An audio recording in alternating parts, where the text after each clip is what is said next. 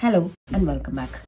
In today's tutorial, I'm going to show you the newest feature of Adobe Fresco, and that is the rotate option in motion or animation in Fresco. And I'm going to show you how to create this exact text rotate animation using this feature. So let's just get started.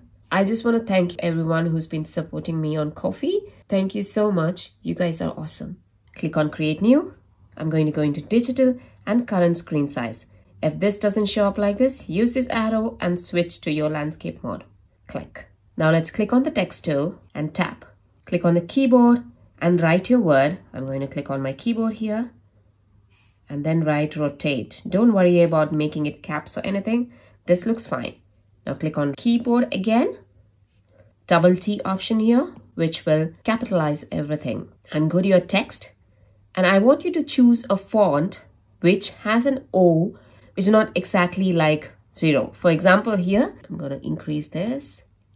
You can use the side arrow keys here like that. So this O is completely like a complete circle. So when it rotates, you might not be able to see it. So you want a font which does not have that. It could be something like this. And I'm choosing a font called Bodoni 72. So if you don't have a Fresco paid version, you probably cannot see a lot of fonts. But like I told you, don't worry. Work with whatever fonts you have. And go back to fonts here. And then everything else is same. I'm not going to change anything over here. Let's click on this here. Now I'll bring the artboard. I'm going to increase this by holding these lines here. I'm going to place it somewhere in the center. Now we're going to go ahead and convert this to vector. So click, convert to vector layer. Now this is actually a vector. You can see that by the symbol. Now let's go to our lasso tool. And we want to animate only this. So I'm going to go ahead and pick only this one. So in here, I was set to lasso. And you just make sure you go back and join the starting point so this gets selected. Now click on the layer. Click on cut selection and click again and say paste selection, and it will automatically paste on a completely different layer, which is exactly what you want. Click on done. Click on the motion icon, click on path, and let's go here which says rotate. It is automatically turned on.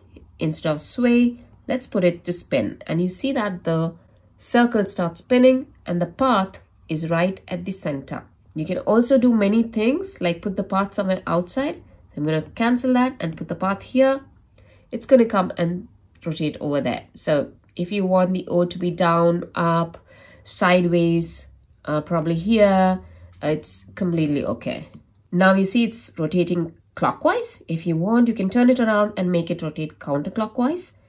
This means it's just going to increase the speed. I'll keep it at 4. So it's a little faster. And then you don't have to worry about anything else. And that's it, you're done. So let's pull back here, click on this, and then wait a minute.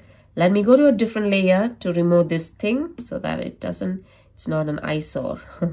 Go back, do it like this and play all, and your rotating animation is ready. You can use this feature for a whole set of things. For example, a bicycle that's running on a path. Or you can make these kind of animation where things are rotating. Please, this is a work in progress. It's not done yet, so it looks terrible. Anyway, one is rotating in a clockwise direction. The other one is rotating in an anti-clockwise direction. And that's how you get them to match. So there's also multiple things that you could do with paths. You can just click on path. You have this path now. And I'm going to go ahead and add an extra path like this. So let's go back to a different layer and now see what happens.